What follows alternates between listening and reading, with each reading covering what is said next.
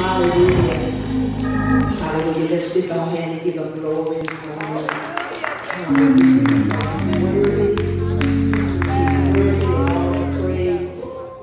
He's worthy of all the adoration. Oh, yes, he is. Hallelujah. He's a great God. He's a good God. He's a loving God. Right in the middle of COVID-19, he's still good. Somebody say amen. Hallelujah. Hallelujah. So we lift our hand, we give him praise. We give him glory in this place. We invite his presence and we invite his spirit in this place this morning. Hallelujah. Hallelujah. How can we ask anything of the Lord? But we first worship him. But we first glorify him. Hallelujah. Hallelujah. But we first love him. Hallelujah. Tell him how awesome he is. Hallelujah. Give him a symphony this morning. Oh, blessed be the name of Jesus. Hallelujah. Because God is with us. Blessed be the name of the Lord. Jesus, you're the lifter of our heads this morning. You're the author and the finisher of our faith.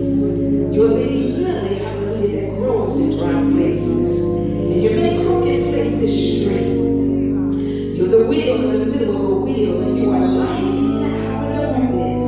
Oh, how we worship you this morning. We look to you, oh God, our salvation, for a greater understanding, for a greater illumination as we enter into your word.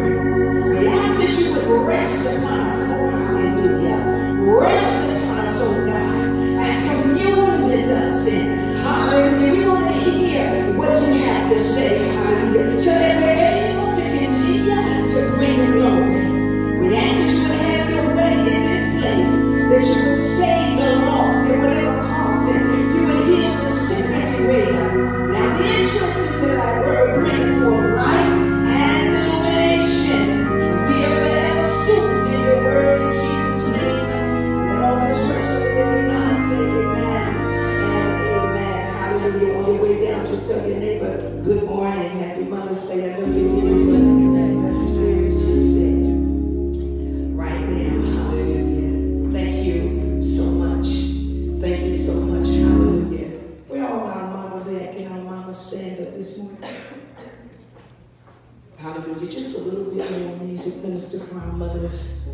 We want to honor them. Amen. Because they're all just so beautiful. Hallelujah. We certainly honor mothers around the world. Hallelujah. Everybody, amen, that's a mother around the world. Hallelujah. Bless the name of the Lord. Now let me just throw this in here because y'all know we the baddest things happening. Hallelujah. Glory to God. We really run the world. Is that right, mothers? We really run the world. Amen. We want to say congrats to all the new mamas.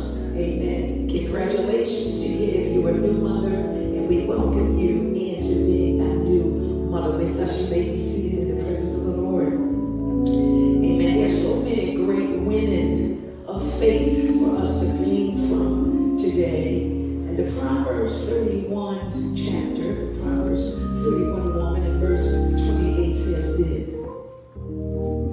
And her children rises up and call her blessed, and her husband also, and he praiseth her. So we honor mothers, spiritual mothers, whether you are a godmother, no matter what kind of mother you are, we adopt mothers this morning. You don't have to have children to be a good mother. Amen.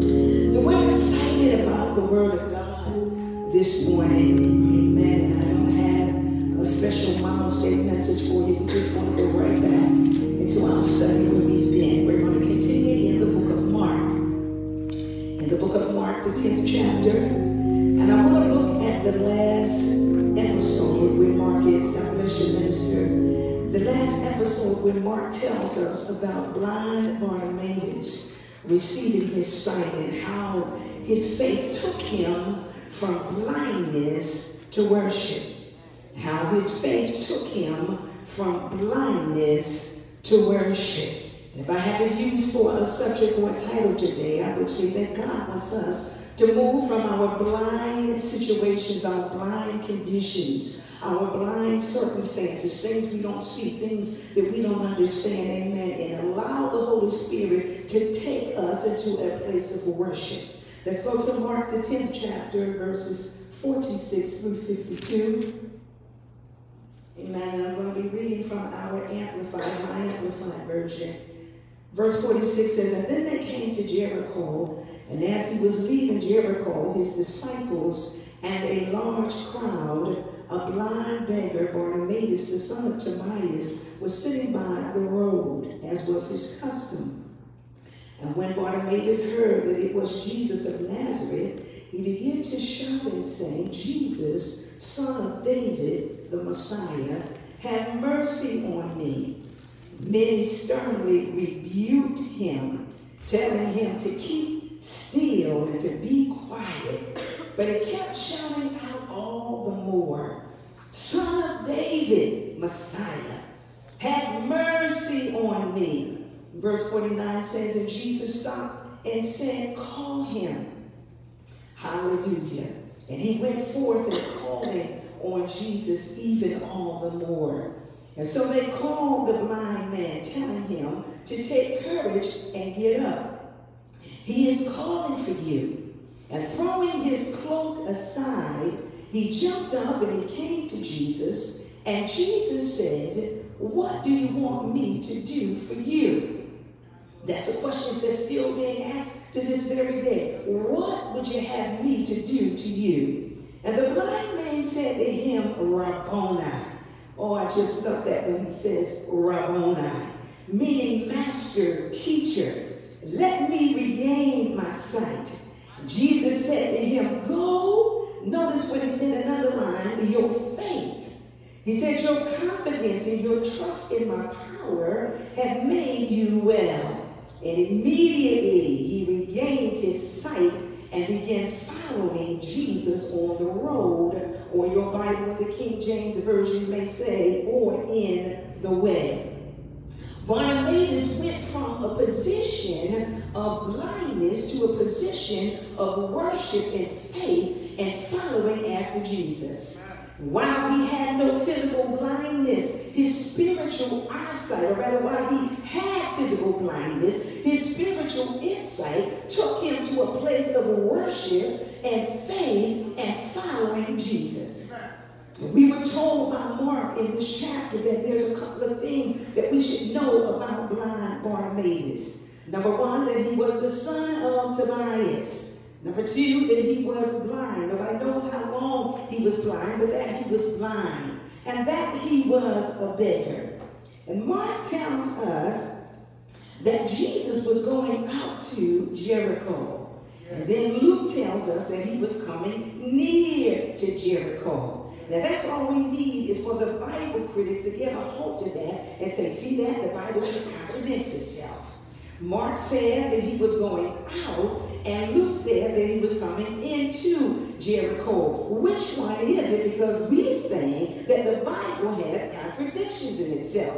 But there was an archaeological excavation going on in Jerusalem that revealed that there were two Jerichos. There was the upper and there was the lower city of Jericho.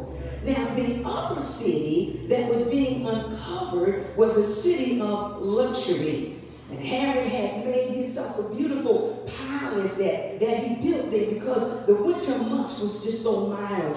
And he had a nice pool. He had a nice gymnasium. He had a private country club there, if you will. It was just a luxurious place, hallelujah, that he built only for the elite, and he built it for the high class. Tell somebody, you know you wasn't invited there.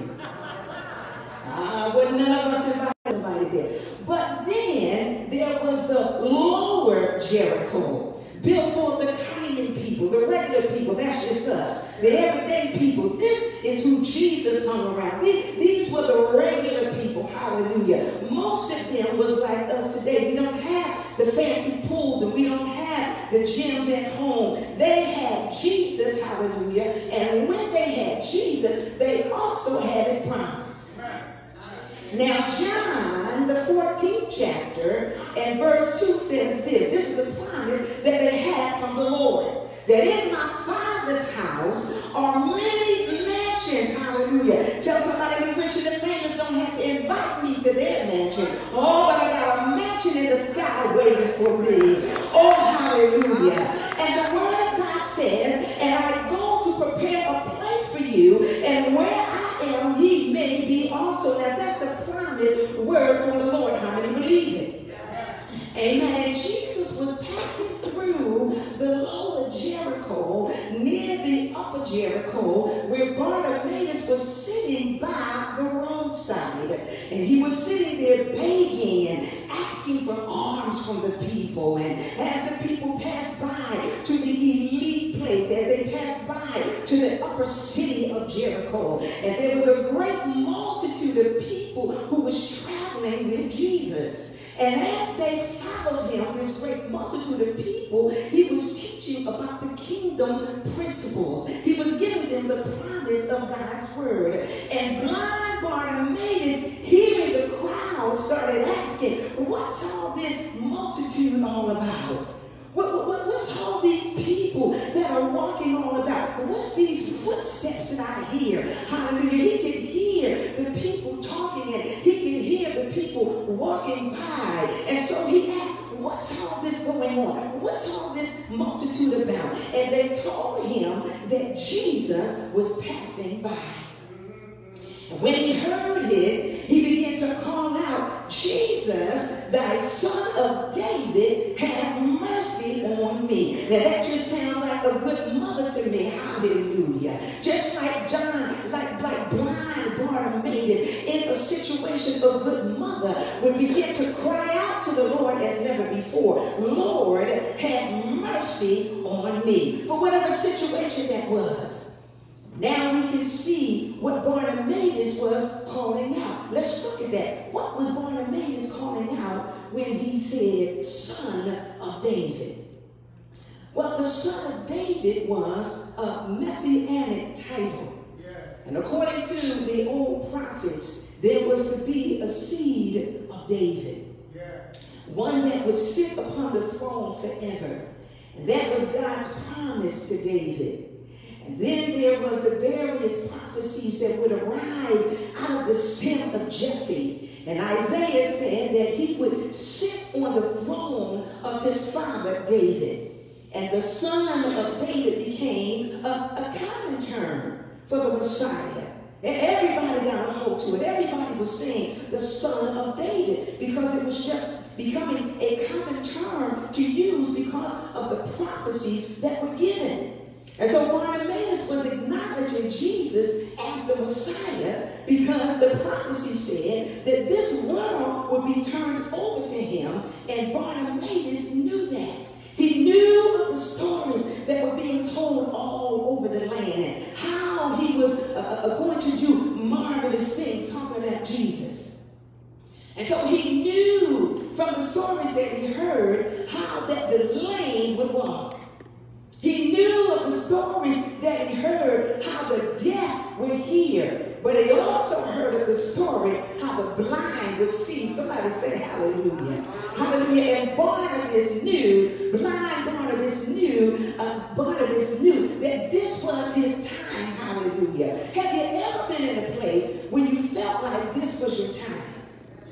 You can feel it. You can almost taste it. Hallelujah. Your spirit is bearing witness to it. You know that this is your time because you believe that God has something greater for you. You believe that God has something better for you. Oh, hallelujah. Somebody say praise the Lord. And you know that where you are, you just cannot stay in that place anymore. So this was a wonderful opportunity for Bartimaeus. Bartimaeus was filled with the word of God. He may have had physical blindness, but his spiritual insight was powerful. But nothing wrong with his spiritual insight. Glory to God. And being in that condition and having heard of Jesus and his power to open the blind eyes was predicted of the Messiah, the son of David, he began to cry out. He said, Son of David, have mercy on me. And as he began to cry this out, the crowd is beginning to say, Bartimaeus, just shut up. Just shut up, because we've been hearing about revival all week long. Hallelujah. And you're making all this noise. Listen, you're always begging. You get ready to beg from Jesus too. Hallelujah. Always begging. Y'all know y'all can't stand no beggars, right? Hallelujah. Just ask me and I'll give you some. Don't be begging all the time. Glory to God. But this time wasn't about material things for Bartimaeus. This time was about worship. This time was about faith. This time was about giving God glory. See, sometimes you reach a place in your life where you know, I'm not staying here anymore. I don't care who try to discourage me. I don't care who's saying what. I don't care if they support me. I don't care if they don't know my name. I don't care what they do. Hallelujah. I know that this is an opportunity of a lifetime in Jesus is passing by. Yes. When it be in his presence, he's passing by. Thank you. When in your prayer closet, he's passing by. Yes. Hallelujah. When you're in the midst of 2 or 3 people, Jesus is passing by. He said, wherever there were 2 or 3, glory to God. Hallelujah. I said, I just want to try to teach this morning, but I feel my help coming on. Glory to God. Wherever there are 2 or 3, gather in the name of Jesus. Jesus will be in the midst thereof. Can't tell you this morning that you can't stay in the same place. Your blindness, your blind spot, things you don't understand, things you're worried about, things you're not concerned about. You got to move from the blind places, amen, and move into a place of worship. But isn't it something that sometimes you can be getting to go after Jesus, and sometimes the people that are closest to you can discourage you. Now, y'all know that should not be in the house of God. Somebody said there shouldn't be in the house of the Lord. This where you're supposed to be encouraged. This where you're supposed to be supported. But that's all right, because the Bible says to pray for those who are your enemies. Glory to God. Pray for those who are just haters. Glory to God. We don't have no sad face. We just want to pray for those, hallelujah, who wants to bring discouragement. And Paul said, he said that I press against the mark for the prize of the high calling of God in Christ Jesus.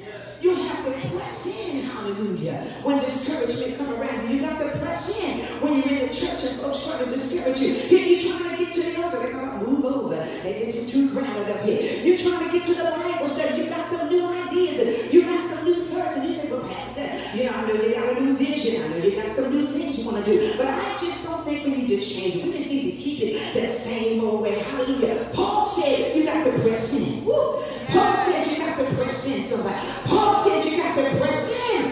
Hallelujah, for the prize of the high calling of God. Not only did Bartimaeus get louder, but he pressed in towards Jesus. Hallelujah. Tell somebody, I can't let nothing stop me at this time and in this season. Now I want you to understand a few things here. I want you to, just for about 5 seconds, just close your eyes, amen, because just for about 5 seconds and then just open them back up, because I want you to put yourself in blind Bartimaeus' shoes. Jesus is passing by the way, and everybody else can see, but he's blind. Jesus was feeding the crowd, but he still was begging. And everybody knew him as a beggar. But what the crowd didn't know about Bartimaeus was that he wanted his insight. He wasn't after things. There's a song that says that you can have this whole world, the houses and the lands and the riches, but just give me Jesus. This was a chance of a lifetime for blind Bartimaeus. Sometimes opportunity will only knock once. When that opportunity knocks once, you have to be ready. You see, because he needed a miracle. But the first thing, this is what I want you to see, that the first thing he did was to acknowledge Jesus, listen, as the Son of David. He acknowledged him as God. He worshiped him. He needed a blessing. He needed a miracle, but he worshiped him first. But they that seek the Father must worship him in what? Spirit and in truth. To him that sit on the throne of God be glory and honor and majesty. Hallelujah. God already knows what you need, glory to God. But he wants you to worship him. And I pull on every spirit in this place this morning, hallelujah, that we would pull and begin to worship the Lord as never before, glory to God. Because God already knows what you need, but he wants you to worship him. And when we stand before him, there is a posture that you should not, hallelujah, take for granted. There is a posture that we all need to have, hallelujah, that we all need to assume, hallelujah, because when we stand in the presence of the Lord, he demands a command performance. He demands a command performance. Hallelujah. And sometimes we ought to walk in that shift. We ought to walk in that shift of praise when we feel the Lord shifting and the Lord moving us. We ought to walk in that shift when he demands that command performance and begin to say he's King of Kings and he's Lord of Lords. Hallelujah. Verse 49 says, and Jesus stood still and commanded him to be called. And they called the blind man, saying unto him, they said, be of good cheer. Rise, because he's calling you. You guys see this image right here. His heart was filled with anticipation. And the word of God said he threw the cloak over. The very ones that tried to stop him, look at that. The very ones that tried to stop him, Jesus caused their heart to turn. And they were the very ones who helped him. Hallelujah. Glory to God. Because the heart of every man is in the hands of the Lord. And he'll turn it every way he will. He will make your enemies your footstool. Glory to God. But you got to keep on loving. You got to keep on praying. Hallelujah. The garment was a covering that represented the blind. Just like a walking cane. When we see that walking cane, it represents the blind. But the Bible says he threw it away. And when he threw it away, that was a mark of faith. Because faith comes by hearing, and hearing by the word of God. Hallelujah. He says, I don't need anything more. Hallelujah. All I want is my sight. And this is the situation that we have right now. Hallelujah. That if we put Jesus over everything, hallelujah, and know that he is calling us, hallelujah, he will answer all of your prayers. The Bible says that he calls us out of darkness into his marvelous light. He causes us when we move out of the dark places to toss our garments just as well. We toss the garments of lies, and we toss the garments of gossip, and we toss the garments of unbelief, and we toss the garments of being lukewarm. We just want to toss it all out because we want to begin to move in the place of faith. Somebody say glory to God. Because we're moving from darkness into light. So we're tossing everything that's keeping us blind. Hallelujah. Tossing the garment was a demonstration of faith. It was a demonstration of faith because Jesus said that thy faith has made you whole. When we make up in our mind to toss all the things that keep us hindered, that keep us blind, we walk in a place of faith. The Bible says that blind Bartimaeus' faith is what made him whole. Hebrews 11 and verse 6 says that without faith, it is impossible to do what? To please God. For he that cometh to God must believe that he is, and that he is a rewarder to them that diligently seek him. Hallelujah. But we have to diligently seek the Lord. We have to put faith first and things second. Hallelujah. And he walked away with his healing, and he walked this faith verse. There is something about seeing Jesus. Hallelujah. There's something about seeing Jesus that makes this thing all right. There's something about seeing him. There's something about being in his presence that will make you worship him. There's something about being in his presence that make you just want to give a symphony. When we look at Mark, the 5th chapter and verse 6, is we're talking about getting away from all of the blind things in our life and moving into a place of worship. I love this verse in Mark, the 5th chapter. Here is where the demoniac man begins to worship the Lord. And verse 6 says, and when he saw Jesus afar off, he ran and bowed to him, and rather ran and bowed and worshiped before him. Yeah. Now, I love that. And when I read that, I almost couldn't get past that. Almost couldn't get past the part that says, and he saw. Almost couldn't get past that part, and he saw. He gave this demonic, demoniac man, gave God glory, because the Bible lets us know that he saw. Hallelujah. He saw Jesus. And when he saw Jesus, he began to give him glory. There's something about seeing Jesus that makes you stand and give him glory. He might have been crazy, glory to God, but he gave him glory because he saw him. He might have been suicidal and out of his mind, but he gave him glory. Hallelujah. Hallelujah. I don't know where all of our minds are in this place, but wherever our minds are, it doesn't matter what you have on it. It doesn't matter where you've been. It doesn't matter what you have been. Hallelujah. All that matters is, can you see Jesus? Hallelujah. When you see him, it makes you want to give him praise. Hallelujah. Isaiah said that I saw him. And when I saw him high,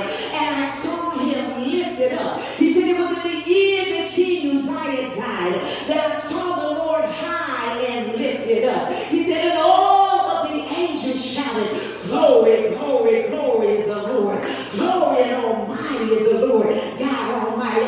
Isaiah said that when the Lord finally cleaned me up, when he cleaned me up and changed me, when he cleaned me up and turned me around, hallelujah, and I thought I was a prophet, but then after he began to clean me, that's when I was able to say, here am I, Lord, send me. I said, after the Lord cleaned him up, after the Lord can clean us up, that's when all of us are able to say, Lord, here am I, send me. Hallelujah. I want you to see the Lord high and lifted up. We need to take another look, another look, another look. Oh, come on here. We need to take another look, another look, another look. Because there's been too many things that have caused us to be blind. But God don't want us to be blind about circumstances and things and people around you, glory to God. God wants us to take another look. Come on, take another look. Take another look. Take another look. Take a look at Jesus. If you're discouraged this morning, take a look at Jesus. If you're despondent this morning, take another look at Jesus. Come on, see him high. See him lifted up. Oh, bless the name of Jesus. See him high and lifted up. See him is awesome this morning. See him is mighty this morning. See him as the great I am this morning. See him as the Lamb of God this morning. Hallelujah. Look at him. Look at him. Look at him. Look at the Lord. Look at Jesus this morning. Lift your hand all over the sanctuary and begin to take another look at the Lord. Begin to take another look at Jesus. Look at him, look at him. He's awesome. Hallelujah. He's an emancipator. Hallelujah. He is the great I am. Hallelujah. He's a mighty God. He's from everlasting to everlasting. Thou art God. Oh, bless the name of Jesus. Look at him, look at him, look at him. Oh, come on, take another look. I put every spirit in this place to take another look. To look at Jesus. Look at Jesus. Look at him high and lifted up. Hallelujah. His train fills the temple. Glory to God. His train fills the temple. Hallelujah. And we got to give him the glory. Hallelujah, because he's opening all of our eyes this morning. Blessed be the name of Jesus. Can you see him high and lifted up? And see his train fill the temple. Hallelujah. Let's give him the glory this morning. Let's do him. Give him the praise. Let's do him. Give him the honor. Let's do him. Take another look, another look, another look. Come on, look at Jesus. Look at Jesus. Take another look. Hallelujah. Take another look. Thank you, Jesus. Take another look at the Lord this morning. Blessed be the name of Jesus. Blessed be the name of the Lord. Hallelujah, hallelujah. When you're looking, you see him high. You see him mighty. You see him as a strong deliverer. Bless the Lord. Hallelujah. Can you see him? Can you see him when you look? Can you see him when you look? Can you see him when you look? Let's stand together. Can you see him? Hallelujah. Can you see him? Bless the name of Jesus. Take another look at him. Can you see him? Hallelujah. Glory to God. We look at Jesus. We don't look at the preacher. We don't look at your prayer partner. We don't look at the church. We look to Jesus. See, the demoniac man had the answer. And the answer was that when you're in the presence of the Lord, see, we have our sight. There's nothing hindering us. We have our sight. And if anybody ought to be praising and worshiping the Lord, it ought to be us who can see and believe. He had the answer. He was showing us what to do. And he showed us that the answer is worshiping God. The answer was kneeling before him. The answer was giving him all of the praise. Hallelujah. Giving him all of the glory. Come on, take another look. Take another look. Take another look at Jesus. And tell Jesus what you see. Come on, see him high and lifted up. What do you see? What do you see? When you look at Jesus, are you seeing him different right now? Now that he's moving some blind things out of your way, how are you seeing him? How are you seeing him this morning? Are you seeing him high and lifted up? Are you seeing yourself with the angels? Giving him the praise and giving him glory. Hallelujah. Sometimes you gotta get real loud. You gotta get real loud. Sometimes you gotta forget about those that are on your right, and sometimes you gotta forget about those that's on your left. And you gotta see Jesus high and lift it up and get a praise in your spirit and begin to thank him for what you need. Hallelujah. You're not after the natural things. You're not after the carnal things. You're not after the common things. But what you're after is God in your life. Hallelujah. More of God. More of God. More of God. More of God. More of God. More of God. We give you a symphony. We give you a high praise. We adore you this morning, Jesus. Hallelujah. Hallelujah. We see you. Take another look.